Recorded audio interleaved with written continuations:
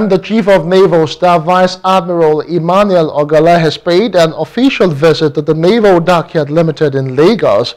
This visit included a comprehensive inspection of the dockyard's facilities and preparations for the upcoming Nigerian Navy 68th anniversary celebration, which will be hosted by the NDL.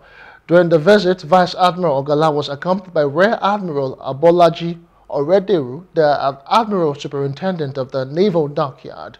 Together, they reviewed several key areas and projects reflecting the dockyard's ongoing enhancement and readiness for the anniversary celebrations. Now, Vice Admiral Ogalla praised Rear Admiral Orederu and the NN 68th Anniversary Organizing Committee for their exceptional work and encouraged them to maintain high standards of excellence.